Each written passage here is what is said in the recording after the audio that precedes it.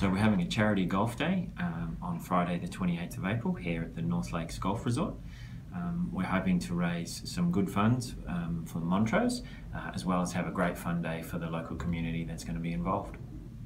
BOQ is hosting their second annual golf day here at North Lakes Golf Club for Montrose. Renee and Jeff are amazing and they do such a good job, so we're excited to be a part of that great cause again.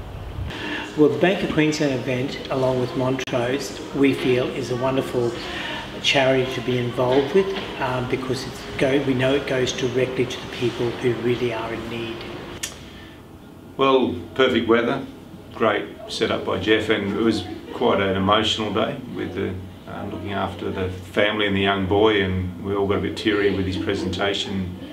Really, it was a great way to network and meet a lot of good people, and it's great to catch up with Jeff, of course, because he's looked after us for over a decade now.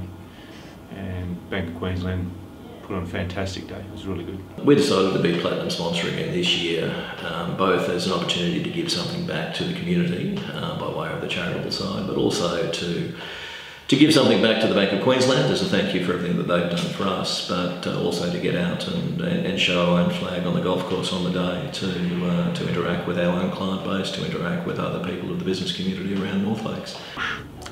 So last year we brought Josh. He got the opportunity for the first time to fly in a helicopter over Redcliffe. The best thing about that for me last year was the confidence it gave Joshua.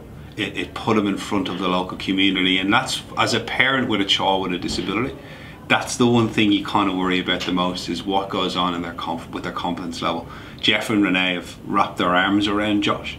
The Montrose have wrapped their arms around Josh, and he's just come on leaps and bounds in the last 12 months. So for me, that's what makes me excited about these as Josh's father, and I can't wait to see what he gets up to this year and what happens with Jeff and Renee in the golf day. So.